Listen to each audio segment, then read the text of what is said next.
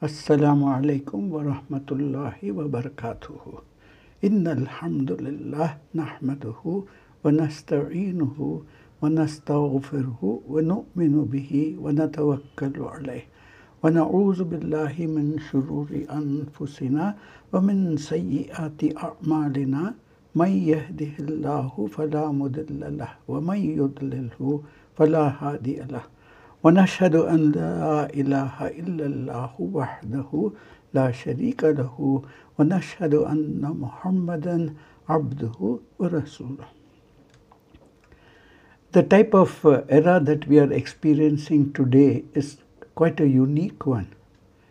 The set of challenges that today's young men and women are complaining of are quite different to any set of challenges that others experienced in the past. You don't have to look far and you don't have to extend your imagination too much to realize why this is a strong argument. Just consider this. You have an endless variety of sins of all sizes, all shapes and all forms available at the click of a button, available on demand. An average 13 or 14-year-old has seen more content in a week that maybe his grandfather had seen during his entire lifetime. Those who are in search for fame, they don't have to do much to carry out extraordinary feats like perhaps they did 100 years ago. All you need is a selfie stick, an internet connection, good quality camera, and there is instant fame. Sins that usually needed people to participate with, to be sins in the eyes of Allah subhanahu wa ta'ala, sins like backbiting, backstabbing, slander, gossip, lying, defamation, etc. You need more than 2 or 3 people for that to happen. Today you don't need circumstances, you don't need too many people. In fact, you can be a backbiter, a slanderer, a thief, a liar, etc., when you are by yourself. All you just need is a keyboard. This is a unique time, as I said earlier, a time of dejection, disillusionment, boasting, pride, fake news, scams, etc. Therefore, we are in a very challenging time, to say the least, and it is a unique set of circumstances that we are experiencing both as young and old.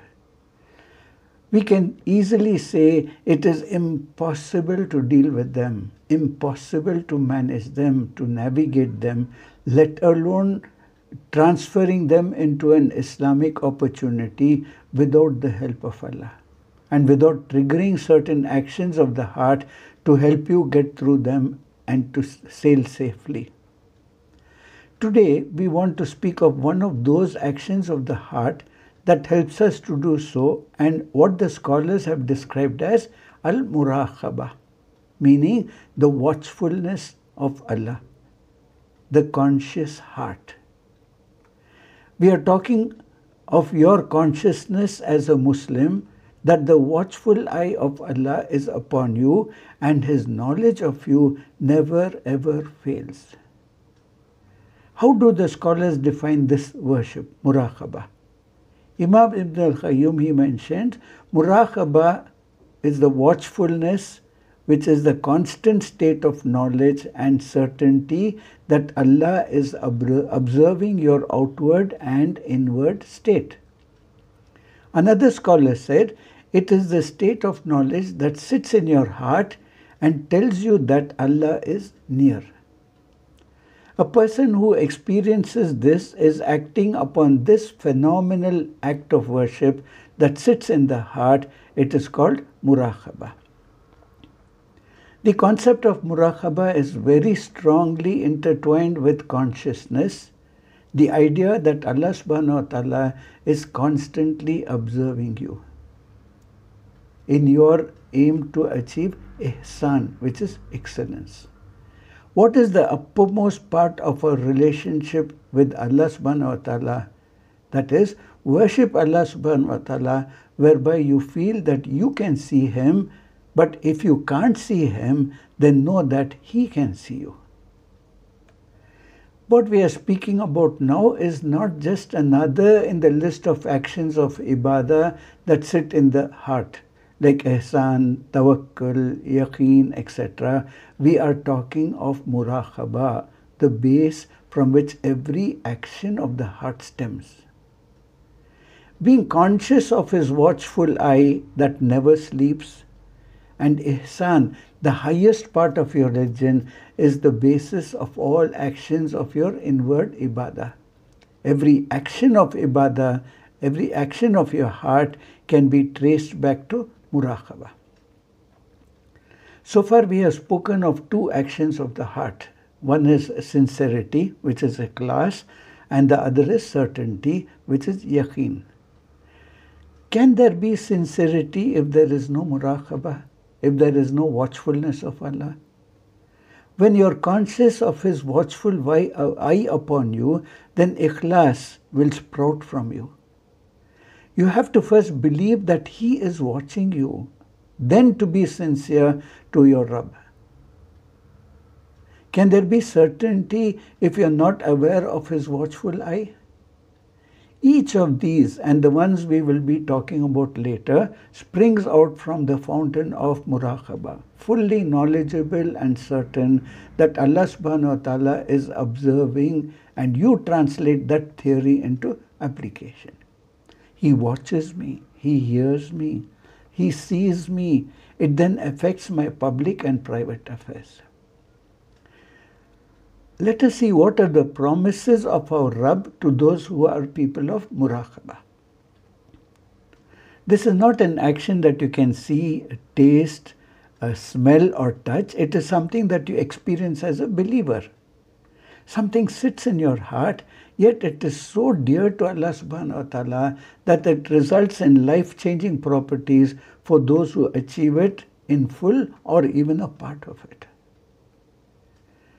What will Allah award those of muraqaba? For the Muslims of this century who have everything at their disposal, let us take about 7 points which I will present here, inshallah. The first is, Allah will award the people of muraqaba with sovereignty on the land. He will establish them on the earth, and they will be given victory and aid by their Rabb.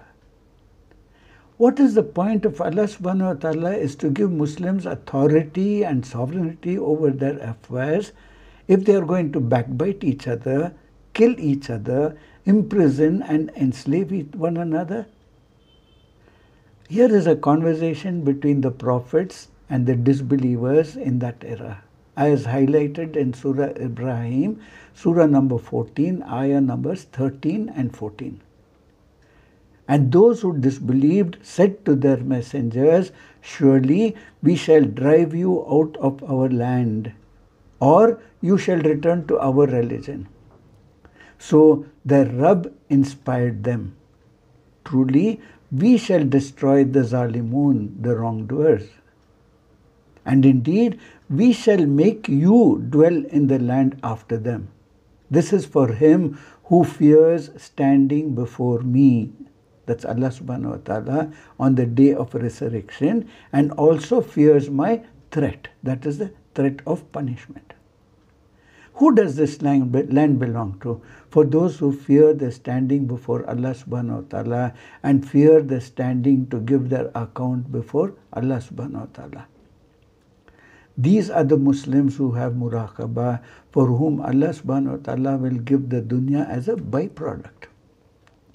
Till this is achieved, we will continue to see what we are seeing, what is happening over and over again, which is the deteriorating condition of the Muslims.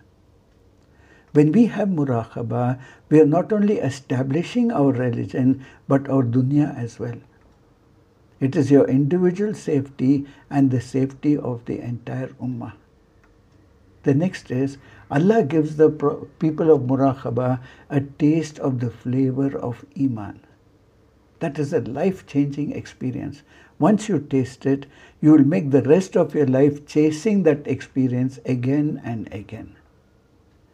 There's a hadith which says there are 3 characteristics, whoever attains them will experience the taste of Iman.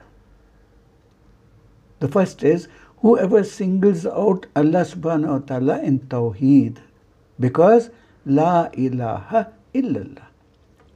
Not the worshippers of Jesus or Uzair or the worshippers of idols or people who follow their lusts and carnal desires, etc. The next is a person who pays out zakah from his money agreeably. He is content with it, not with lethargy, not with heaviness, but with happiness, love and enthusiasm. The next is a person who purifies himself. A person who goes through the process of tazkiyah. When the Prophet ﷺ was asked, what is this person who has tazkiyah? He ﷺ said, it is when a person realizes that Allah subhanahu wa ta'ala is with him wherever he goes. Though simple, how rare it is to find it among the people. The next is, Allah subhanahu wa ta'ala shades the people of Muraqaba on the day of judgment. Subhanallah. Suppressing the heat of desires through their watchfulness of Allah subhanahu wa ta'ala, Allah subhanahu wa ta'ala gives them shade on the day of judgment to cool them as an appreciation. You all know the famous hadith of the 7 people who will be in the shade of Allah subhanahu wa ta'ala. Most of them, if not all, share one thing in common. They are people of Muraqaba. There are 7 categories of people who will be shaded on the day of judgment, and when there is no shade but His. Let's see who they are. The just ruler. Sovereignty is in his hands. Authority over the land is his. He need not be just, but he is just. Why? He has Muraqaba. He knows that the watchful eye of Allah subhanahu wa ta'ala is upon him. And then a young man who grew up in the ibadah of Allah subhanahu wa ta'ala. He suppresses all his base desires because of Muraqaba. The next is a person whose heart is hung in the masjid. The Prophet ﷺ did not say a person who lives in the masjid or a person who is always in the masjid. But the heart is there waiting for every opportunity to go back. What is it that pushed him to the masjid at all the time? Muraqaba. And then there are 2 people who loved each other purely for the sake of Allah subhanahu wa ta'ala. For the sake of Allah, Muraqaba. They are doing it for Him. And then you have a man who was seduced by a beautiful and high-ranking woman to fornicate, and he said, I can't because I fear Allah subhanahu wa ta'ala. Here's Muraqaba. Then a person who gives out charity so secretly that his left hand doesn't know what his right hand gave. Why? Because he is aware of the watchful eye of Allah subhanahu wa ta'ala, Muraqaba. A person who remembers Allah subhanahu wa ta'ala all by himself or herself, and the eyes begin to weep. What brought those tears? It wasn't an emotional nasheed. It wasn't looking at somebody else who was weeping. It wasn't a tragedy. Nothing induced those tears except his or her Muraqaba of Allah subhanahu wa ta'ala. Do you see how Allah subhanahu wa ta'ala gives them the shade on the day of judgment?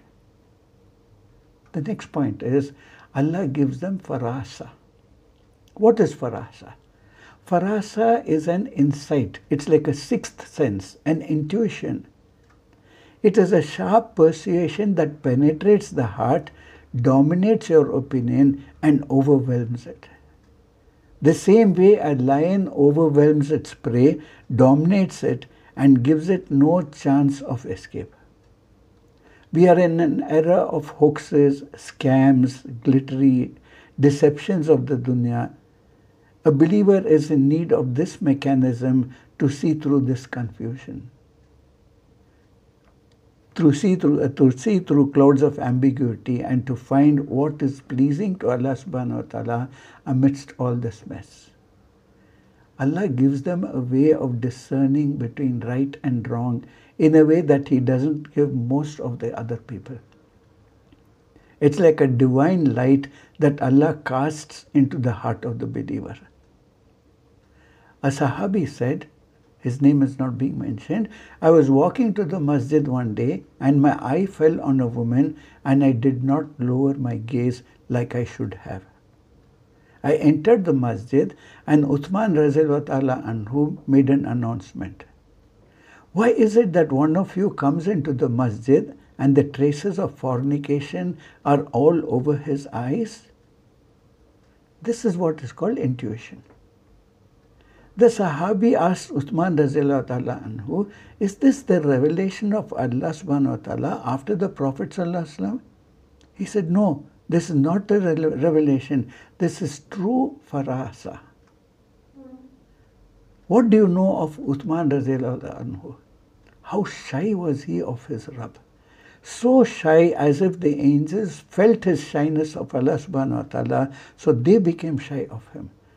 The Prophet ﷺ became shy of Uthman Razilwa Anhu, a man of immense Muraqaba. So Allah gave him this farasa. A scholar gives us a 5-part recipe for farasa to be attained. One is, whoever lowers his gaze from the prohibited. The second is, prevents himself from falling prey to physical carnal desires. The third is, beautifies his inner state with muraqaba. The fourth is, beautifies his outer state with the sunnah. And the fifth is, gets used to consuming the halal. The fifth point I'm mentioning now is, Allah subhanahu wa ta'ala rewards the people of Muraqaba with the love of the believers. Hide what you want, do what you want behind closed doors. If you insist upon it long enough, rest assured it's going to be made public. This applies to both good and the bad. People will sense a person of Muraqaba and they don't know who that is, so attractive about him, what it is so attractive about him or her from an Islamic perspective. Allah subhanahu wa ta'ala gives love to this individual on the fact that he or she is a person of Muraqaba when nobody else sees. Uthman Razilwa Ta'ala Anhu said, anybody who has a secret in his heart, sooner or later it will come out from their facial expressions or the slip of their tongue. Imam Ibn al-Jawzi, he mentioned, a person's private conduct has a huge influence on how people see him in public. There is a huge link between what a person does in private and what people see them in public. Believers honor Allah Almighty in privacy and they leave a desire they really wanted to do out of a fear of Allah's punishment or out of hope in reward or out of just veneration of Him. They leave the wrong despite wanting it and despite the desire flowing through their veins. What happens as a result? It will be as if he has placed an incense stick on a live coal and ember, and as a result, a beautiful scent emanates that all of the people smell, but they don't know where it is sourced. Subhanallah. The moment you prevent yourself from doing something haram, when no one is watching, and you succeed in that battle that day, it is like your beautiful scent will now emanate from you and people will smell it. People will get attracted and they may see a light in you that you may not see in your mirror reflection, and they do not know where the light is coming from. What is it that you do that makes you so special? You know, but they don't know. For some people, this scent will live on after they die. They are praised. People love them. They want to be near them. People want to remember their virtues. For some people, it will last for 100 days and then the scent will disappear. For others, probably for a year and then the scent will disappear. For others, it will remain with humanity till the end of time. All this based upon their conducting their affairs when no one else was looking. The sixth point I'm mentioning is the biggest feature and the most obvious gift to a person who becomes an individual of Muraqaba. What is this? He or she is awarded by Allah subhanahu wa ta'ala an iron wall that stands between them and sins. Allah subhanahu wa ta'ala gives them so much strength to overcome the sins that other people are falling prey to because they are conscious of the watchful eye of Allah subhanahu wa ta'ala. They feel the presence of their Rabb, and it sprouts their manners and their adab. They have read in the Quran in Surah Al-Alaq, Surah number 96, ayah number 14, does he not know that Allah sees? And then in Surah Al-Ghafir, Surah number 40, ayah number 19, Allah knows the fraud of the eyes and all that the breasts conceal. In Surah An-Nisa, Surah number 4, ayah number 108, they may hide, that is their crimes, from men, but they cannot hide them from Allah subhanahu wa ta'ala. For He is with them by His knowledge when they plot by night in words that He does not approve. And Allah ever encompasses what they do. And then if you go to Surah Ar-Ra'd, Surah number 13, ayah number 10, it is the same to Allah whether any of you conceal His speech or declare it openly, whether He be hid by night or go forth freely by day. In Surah Al-Mujadilah, Surah number 58, ayah number 7, have you not seen that Allah knows whatsoever is in the heavens and whatsoever is on the earth? There is no najwa, that is a secret council of three, but He is the fourth by His knowledge, nor of five, but He is the sixth, nor of less than that or more, but He is with them wheresoever they may be. And afterwards, on the day of resurrection, He will inform them of what they did. Verily, Allah is the all-knower of everything.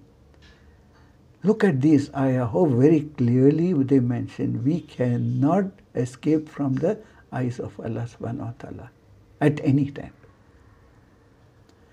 Now here is a warning. Beware of making Allah subhanahu wa ta'ala the least significant of all observers. What do we mean by this? The very thought of somebody seeing your sin causes your hair to stand on end. Imagine somebody taps on your shoulder a few minutes into your deed and says, I'm sorry, I saw all of that. Or a conversation that you thought was genuine, it turns out that it was tapped. Or a long-term relationship which was haram, which you thought was genuine, and it is going somewhere, it turns out to be a setup. The big collision course when a scandal is coming in your way. The thought of being observed by humans during our times of heedlessness is scary, it is embarrassing and causes anxiety. To the extent that some people are observed by a child when they are doing a deed of theirs, will leave them in embarrassment, they would wait until the child leaves. Can you imagine? Can it be that we have placed Allah subhanahu wa ta'ala in the bottom of all those observers? Beware of making Allah subhanahu wa ta'ala the least significant of all observers. If my Rabb says to me, were you not embarrassed to disobey me and you would hide sins from people, but you have no problem showing that to me? A famous poet said, if you find yourself alone and your soul is urging you to commit a sin during the evening, then be shy of the eye of Allah and say to the soul, the one who created the night can still see me.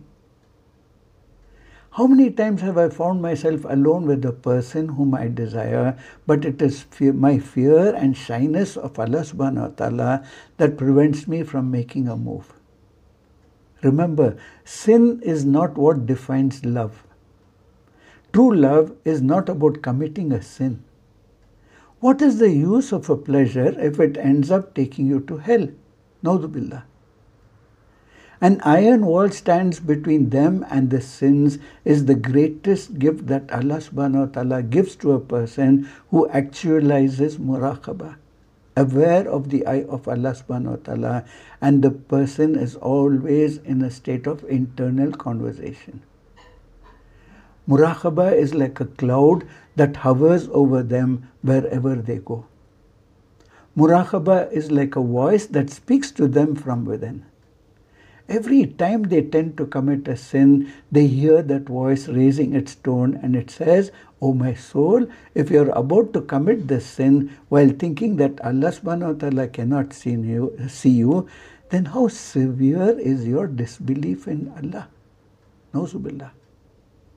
But O my soul, while you are doing the sin knowing that He can see you, then how little is your haya, how little is your shyness of Allah subhanahu wa ta'ala? O my soul, why are you avoiding confrontation with these tough questions when you know that the land is His, skies are His, sovereignty is His, and those limbs and parts of your body that you are using to disobey Him are His alone? O my soul, how can it be that you have made Allah subhanahu wa ta'ala the least significant over all observers? The last point, the seventh point is, the people of Muraqaba are also awarded with Jannah. That is where they will rest. Before that, for them it's a constant state of jihad. That is why Allah subhanahu wa ta'ala so reassuringly said in one of the ayahs, Surah An-Naziat, Surah 79, ayah numbers 40 and 41, "But as for he who feared the position of his Lord and prevented the soul from unlawful inclination, then indeed paradise will be his refuge." Who is this person who fears standing in front of his Rabb? Imam al-Qurtubi mentions in his tafsir, this is with reference to a person who is on the verge of committing a sin but remembers that he will stand before Allah subhanahu wa ta'ala, so he walks away out of the fear of his Rabb. And as for he who fears the standing before his Rabb and prohibits his soul from it, then Jannah will be awarded to him. Having said all this, now before we close this, what is the pathway to Muraqaba? Here are a few suggestions as to how I and you can work towards it. First and foremost is to know Allah. Remember, there is no potent way to attain the station of Muraqaba than to know who is watching and who you think about and give special attention to the study of His names and attributes. Focus on those specific names of Allah subhanahu wa ta'ala that will sprout Muraqaba. Example, Ar-Rakhib, the one who's watching. As-Sami', the ever-hearing. Al-Basir, the ever-seeing. Al-Alim, the ever-knowing. Al-Latif, the subtle, the one who knows even the finest of details. Ash-Shaheed, the witness. Al-Muhit, the all-encompassing. And then watch how you will be forced into the medals of Muraqaba and to understand that this is the Rabb above me. Aisha Radhiyallahu Ta'ala Anha said, once a woman named Khawla came to my house complaining to the Prophet Sallallahu Alaihi Wasallam about her husband. And she said, between me and her and the Prophet Sallallahu Alaihi Wasallam, when she started complaining, was a gap of about 1.5 meters. And her voice was muffled. I couldn't make out what she was saying. And it was then that Allah subhanahu wa ta'ala revealed the ayah in Surah Al-Mujadilah, Surah number 58, the first ayah. Indeed, Allah has heard the statement of her, referring to Khawla bint Ta'alaba, that disputes with you, referring to Muhammad sallallahu alaihi wasallam, concerning her husband, whose name was Aus bin As-Samit, and complains to Allah subhanahu wa ta'ala. And Allah hears the argument between you both. Verily, Allah is all hearer, all seer. Aisha Radhiyallahu ta'ala anha said, glory be to the one whose hearing encompasses everything. Between me and Khawla was a distance of a meter or so, and I could barely make out what she was saying, and Allah from above 7 heavens hears the details of the conversation. Subhanallah. The next suggestion is, recite the book of Allah subhanahu wa ta'ala with contemplation, with tadabbur. One of the predecessors said, there were so many sins that I wanted to commit one night when no one was looking, but I was prevented each and every time when I remembered an ayah. Which is this ayah? You go to Surah Ar-Rahman, Surah number 55, ayah number 46. But for him who the true believer fears the standing before his Rabb, there will be 2 gardens, that is in paradise. So Quran is another shield from the temptations of those sins. The only condition is to recite the Quran with contemplation. Ponder over the Quran. The next point is to be aware of the consequences of abusing Muraqaba. When you know the consequences of something, if it is not a carrot approach, it is of course a stick approach. If it is not the incentives that will help Muraqaba, let us understand at least the threats. What is in stock for somebody who crosses the limits of Muraqaba over and over again, boldly and audaciously? In one of the most terrifying ahadith, the Prophet ﷺ said, I know certain segments of my ummah who will come with mountains of good deeds on the day of judgment, and Allah subhanahu wa ta'ala will render all those good deeds into dust.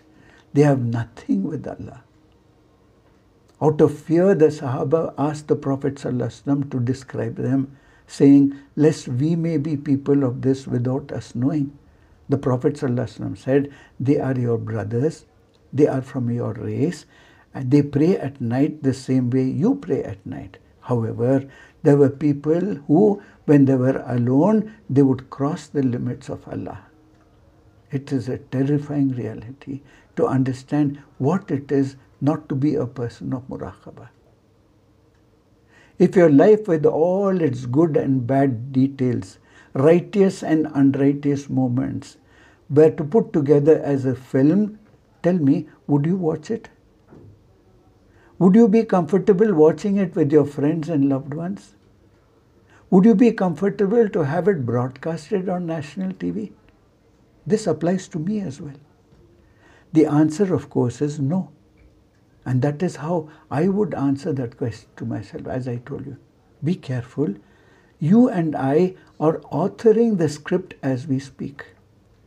Through our dress, through our business choices, through our relationships, how we present ourselves online, offline, what we sell, what we consume, what we inhale, etc.